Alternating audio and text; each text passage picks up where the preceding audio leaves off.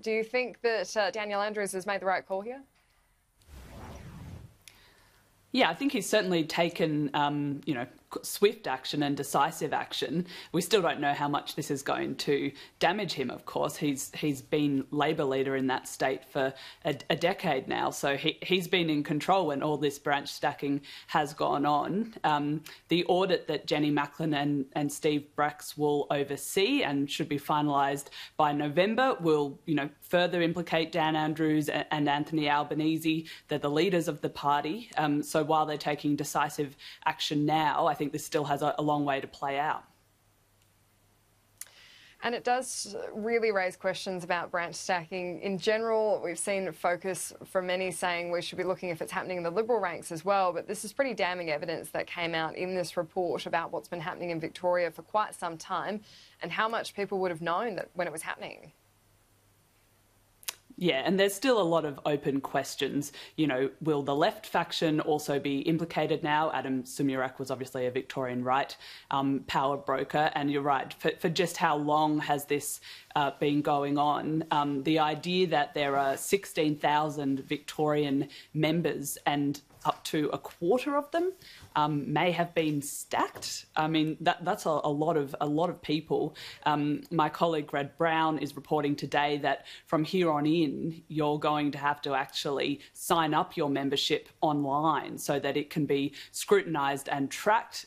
So this will certainly, see a lot of reform within the party, but as to whether, the party can bring its members and the people with it, I guess is a wait and see. Well, we'll be watching very closely. Now, one story that was dominating Parliament yesterday was this mandatory minimum sentencing for child sex offences. Labor does generally have a policy against mandatory sentencing, but they folded on this pretty quickly. Yeah, it was a bit of a strange sort of party tactics manoeuvre from Labor, although they had signed off on it last week in caucus.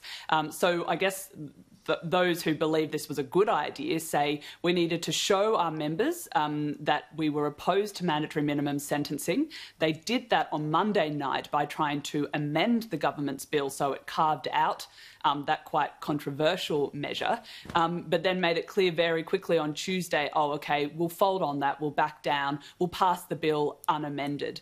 That actually frustrated some Labor MPs who said, it just didn't help us. It gave the government plenty of time to attack Labor on mandatory minimum sentencing for the most serious child sex offenders.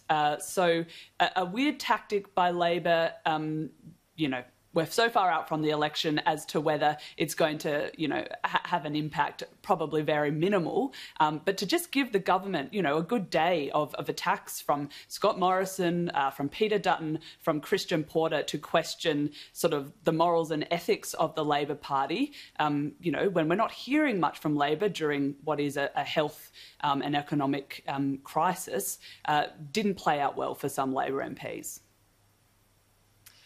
No, you're right. We haven't been hearing much from Labor. They are in this really tough position, aren't they, where at the moment so much pressure is being put on the government for the COVID response and the National Cabinet in particular. So the federal Labor has had a really hard time stepping in. But do you think their attack was also compromised by the fact that this ALP story broke in Victoria yesterday, and so many weren't willing to get up and speak on the mandatory sentencing because they were worried about being asked about Victoria?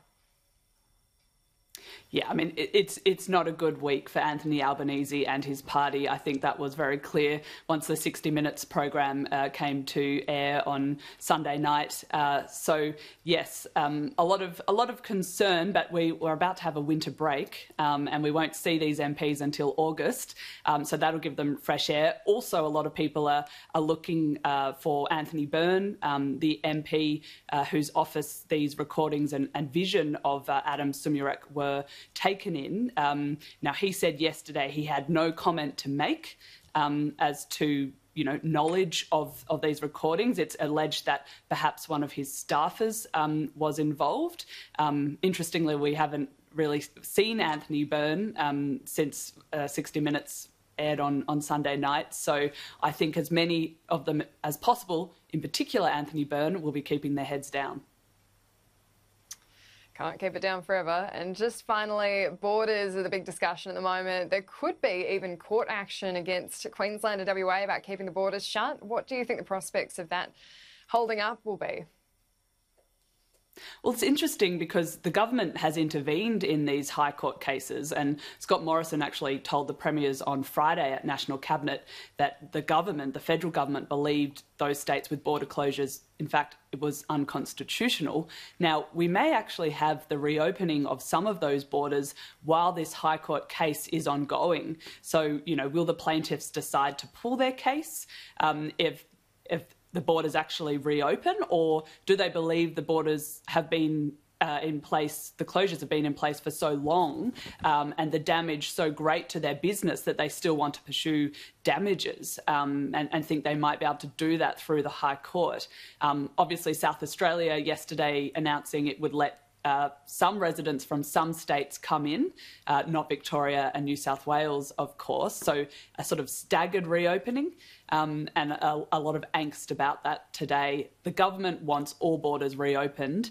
We possibly will get that in July, but it looks like WA could still be further off than that.